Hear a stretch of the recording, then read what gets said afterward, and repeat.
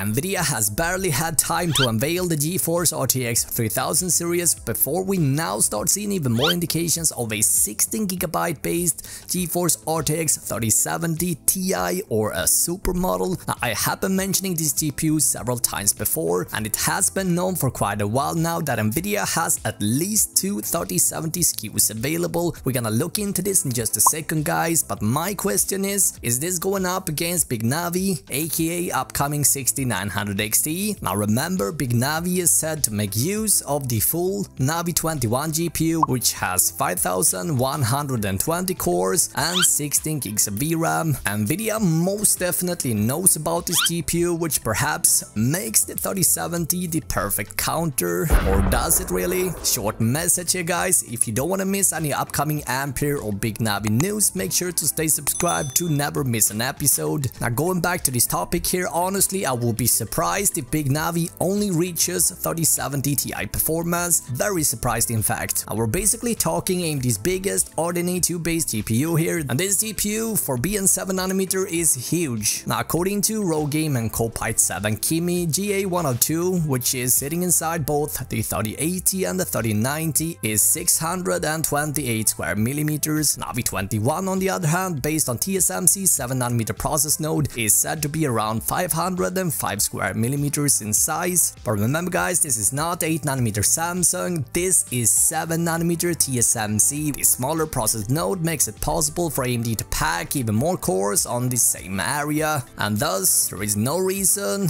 why AMD shouldn't be able to compete with the 3080. Obviously I could be wrong here, and I would love to hear your thoughts down in the comments. Anyway, with the launch of the GeForce RTX 3000 series, one or perhaps even two eyebrows were most definitely raised over the fact that the tippy top 3090 is getting over 10,000 CUDA cores and 24 gigs of VRAM, while the 3070 receiving 8 gigs and the 3080 receiving 10. And so between the 3080 and the 3090 there is a huge gap, and this is where upcoming 3080 Super or even the 3070 Super comes in. Now it should be said, guys, while we aren't 100% sure about these names yet, we are pretty sure that Nvidia is picking Super over Ti for this generation, but this can obviously change. Anyway, a lot of us have been speculating that Nvidia would launch a GeForce RTX 3080 Super card with 20 gigs of VRAM in the future, and this will most definitely happen, but the next card in line doesn't seem to be the 3080 Super. In fact, most rumors points to the 3070 Super being the next GPU coming out, and if the product listing from Lenovo is to be trusted,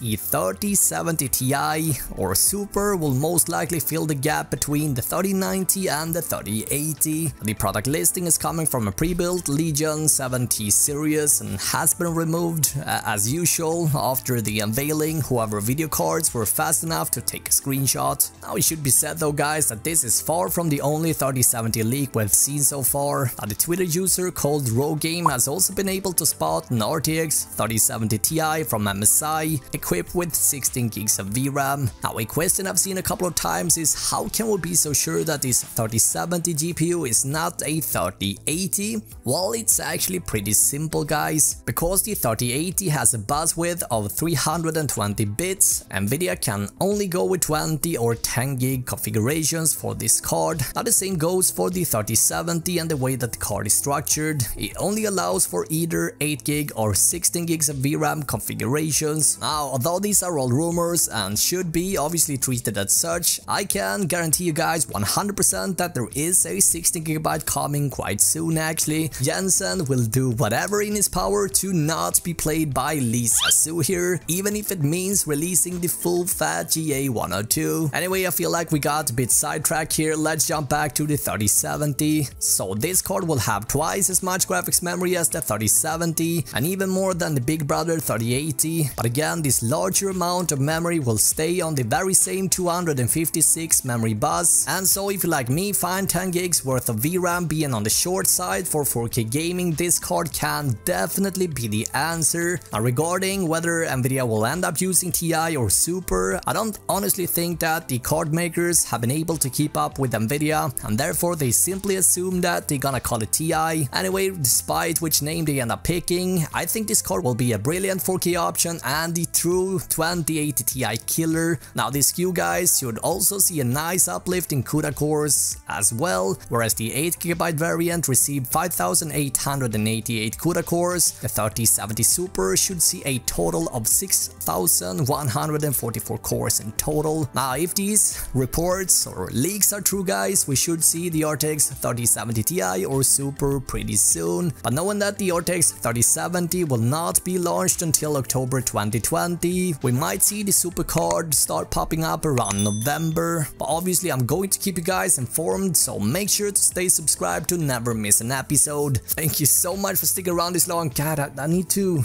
I need to work on my jag tror jag måste jobba på min pronunciation. Min engelska är ju inte super tight alltså. Okay, well, that has to cut it. Enough of the bloopers.